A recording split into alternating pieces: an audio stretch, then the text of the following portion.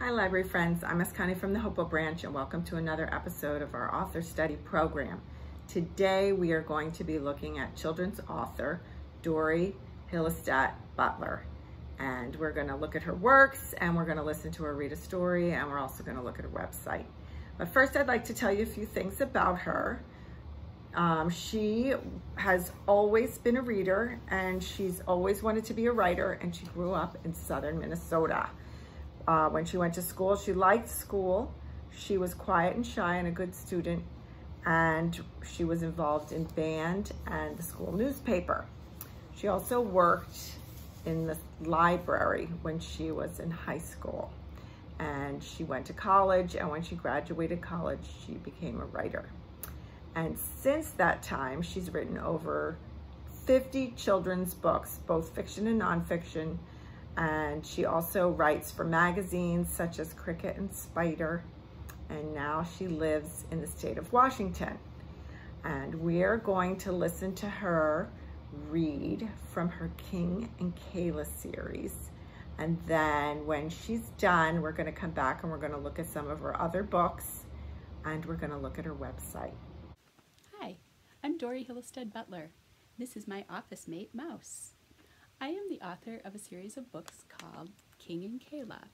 It's about a dog named King who works with his girl Kayla to solve mysteries.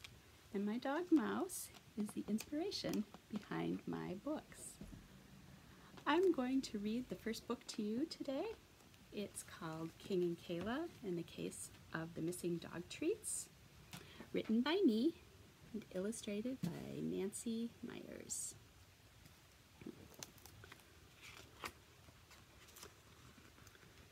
Take a look at that opening picture. Does that give you an idea of what the book might be about? What do you think King is thinking about there?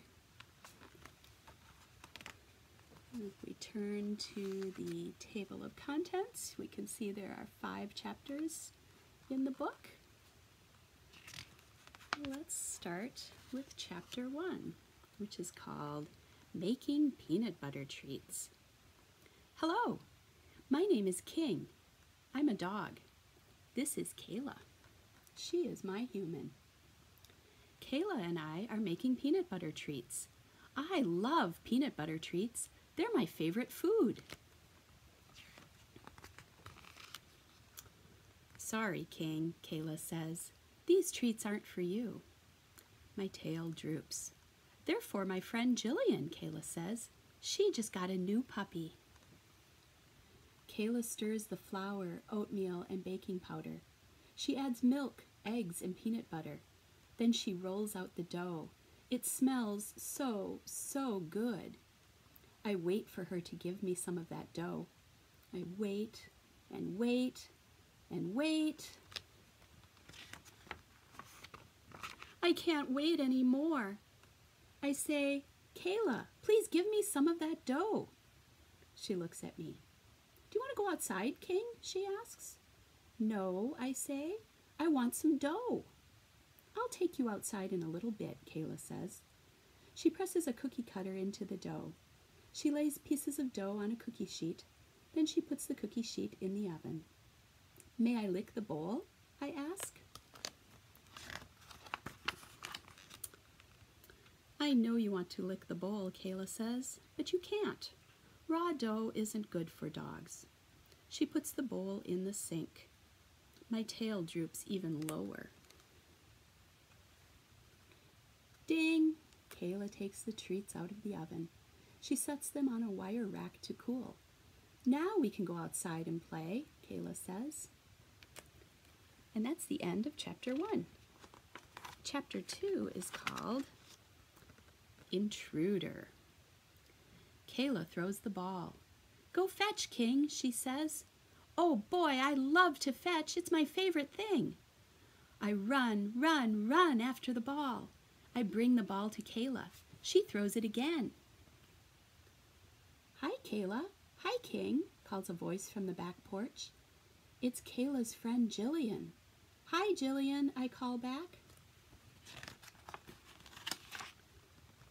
Jillian is not alone. This is Thor, she says. "Hello, hello, hello," Thor says. Thor has a lot of energy. We run, we roll in the grass. Thor nips at my ears. "Please don't eat my ears," I say. But Thor is just a baby. He giggles and nips at my ears again and again and again. Sometimes it's hard to be the big dog. "I need a drink of water," I tell Kayla. I also need a break from Thor. I run up the back stairs and into the house. Sniff, sniff. I smell an intruder. I don't see him, but I smell him. He stinks. I hear Kayla, Jillian, and Thor clomping up the steps. "There's an intruder in the house," I tell Kayla. She and Jillian walk right past me. They go over to the treats. "King," Kayla cries out, "there are 3 treats missing. Did you take them?" "No," I say, but I don't think Kayla believes me. She looks at me like I'm a bad dog. I don't like it when Kayla thinks I'm a bad dog. And that's the end of chapter 2. Chapter 3 is called How to Solve a Case. "I didn't take the treats," I tell Kayla. I look at Thor. He and Jillian came through the kitchen on their way to the backyard. Maybe Thor took them. "I want my treats! I want my treats!" Thor cries. He leaps at the counter, but he's too short to reach the treats, so I don't think he took them.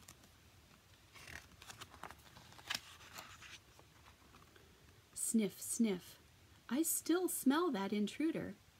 Maybe the intruder took the treats. "Sit, King," Kayla says. I don't want to sit.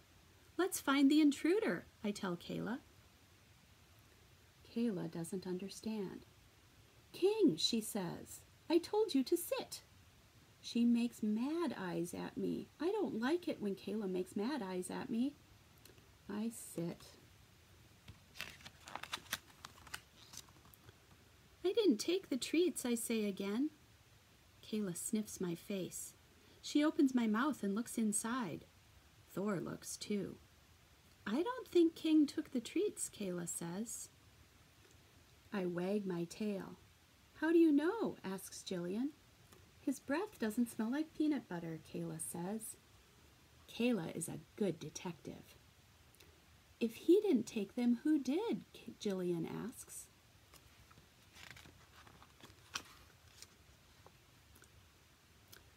"We'll find out," Kayla says. She grabs a notebook and pencil. "Let's make a list of everything we know about this case," she says. Number 1, there are 3 treats missing. Number 2, King was in the kitchen. Number 3, King's breath doesn't smell like peanut butter. If I could write, I would add this to Kayla's list of things we know. There's an intruder in the house. Now let's make a list of everything we don't know about this case, Kayla says. Number 1, was anyone else in the kitchen? Number 2, who else likes peanut butter treats? Number 3, who else could have taken the treats? If I could write, I would add this to Kayla's list of things we don't know. Who is the intruder? Where is the intruder? Did the intruder take the treats? Now we need a plan, Kayla says. I have a plan. Find the intruder. And that's the end of chapter 3. Chapter 4 is called Clues. Follow me, I tell Kayla, Jillian, and Thor. I put my nose to the ground. Sniff, sniff. Are you looking for clues, King? Kayla asks. Yes, I say. I follow the intruder's scent from the back door to the counter. Hey, what's this? I ask. It's a bit of toast. I love toast. It's my favorite food.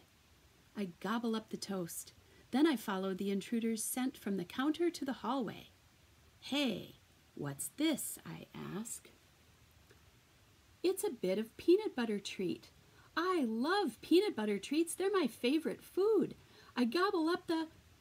Oh no, that bit of peanut butter treat was a clue.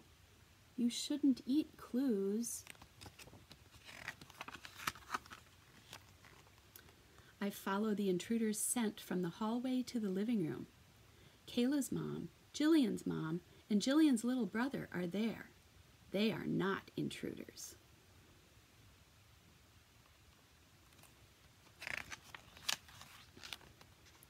Kayla tells her mom about the missing treats. Her mom says. She looks at me. King didn't take them, Kayla says. His breath doesn't smell like peanut butter. Did you see anyone go into the kitchen? Do you know who could have taken the treats? The moms shake their heads. Come back here, Adam, Jillian's mom says. She picks up Jillian's little brother.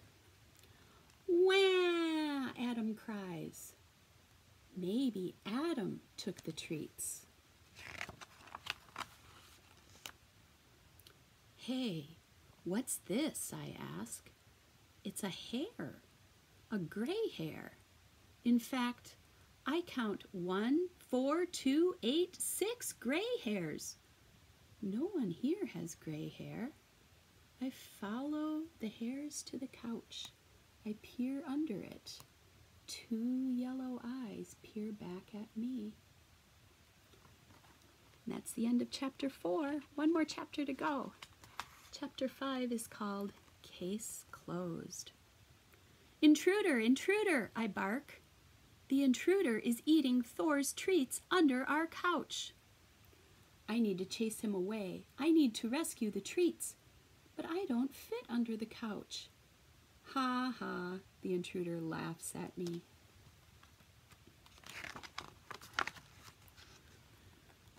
What's the matter, King? Kayla asks.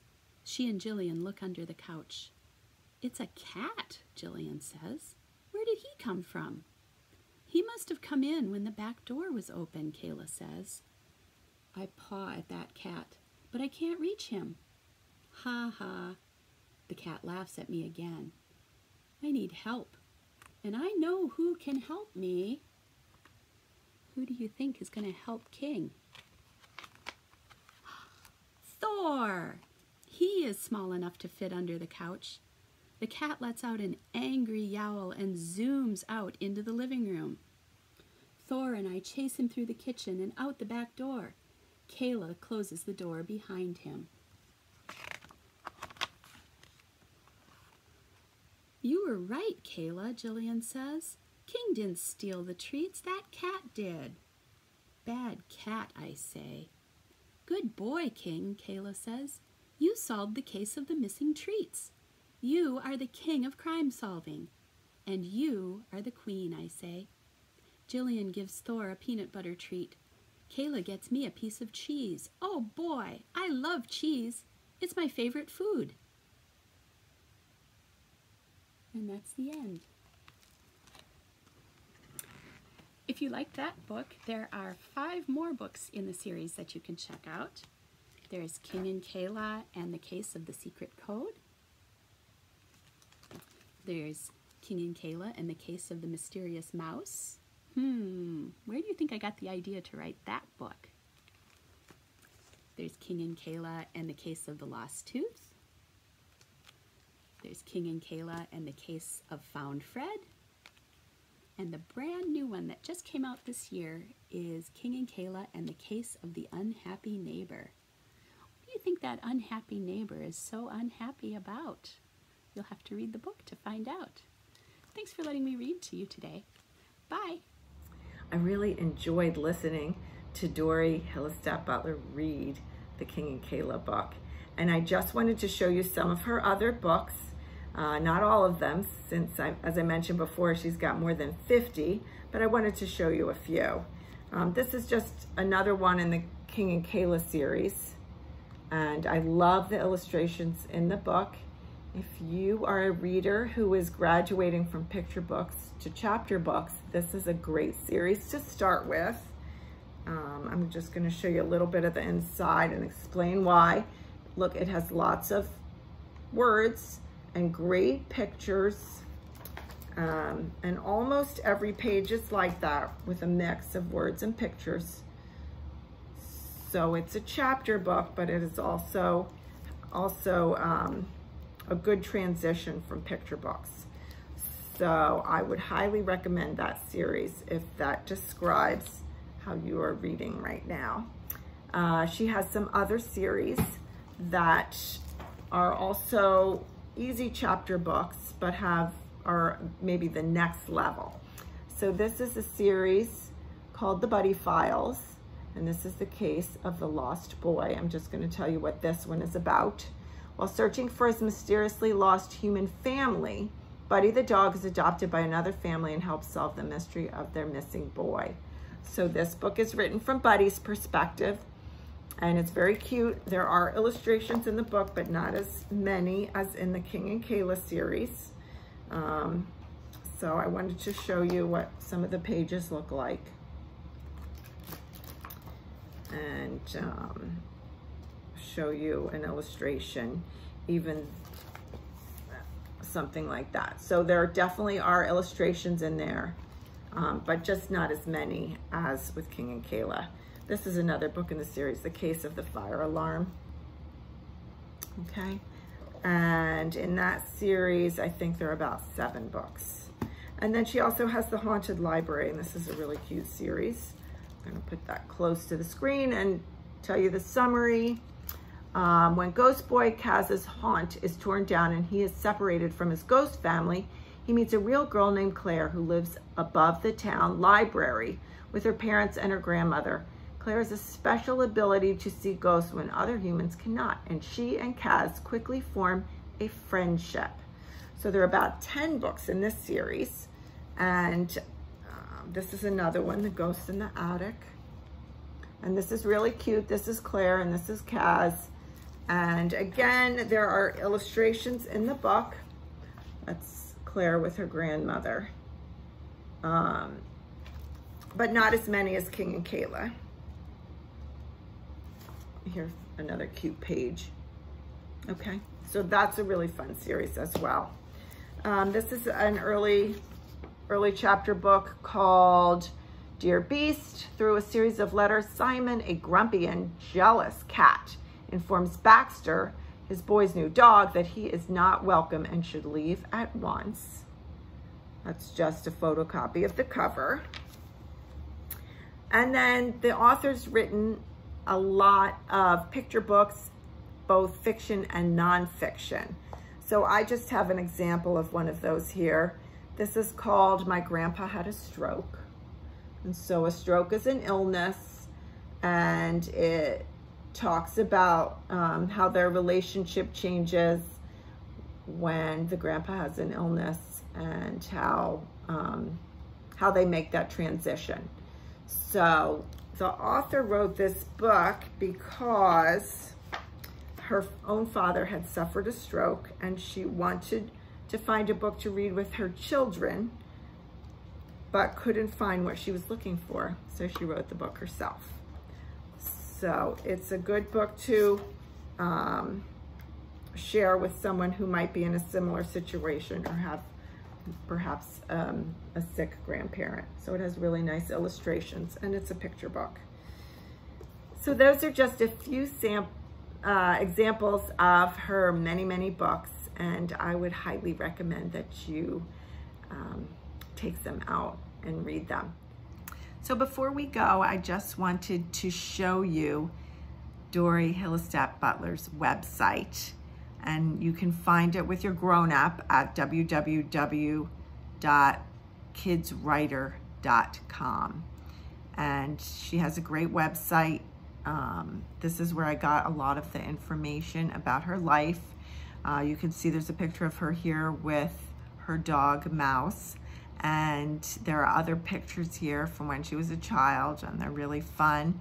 I wanted to mention that on this website, you can also find information about her author visits. And she is on a quest to visit all 50 states and do school visits. So I'm just gonna read you from the website here. It says, I'm on a quest to visit a school in all 50 states. I love to travel, I love school visits, and I love to meet people. Find out more here. So there's a spot you can click and learn more about that. I think that's a fun goal.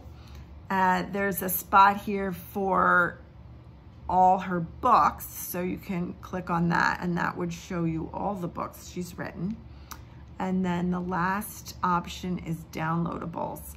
And I always think it's so fun when an author provides extra activities related to their books for their readers. I think it makes it very special and fun for the reader. So I just wanted to show you some of the things you can find there. I actually printed them so they would be easier to see. So there are coloring pages from the Buddy files. We have Buddy. This is another page, all printable from her website. This is a third page from the Buddy files with the bus. There are activities like mazes. This is from the Haunted Library. There's Kaz. And another one from the Haunted Library, a word search. I love those fun activities. And then from King and Kayla, we have a decoder. So lots of fun things to do there. So I would highly recommend you have your adult take you there. Before we finish, I just wanted to mention first, a big thank you to Dori Butler. She provided this video especially for our library, and we really appreciate that and a chance to meet her dog. And this is her website. If you would like to go there with your adult, it's www.kidswriter.com. And our website is mcl.org. And if you haven't watched the other author study videos, you can go there, and we have a specific playlist on our YouTube channel. And we will, again, have more author study episodes coming up this fall. So keep your eye out for those. Bye.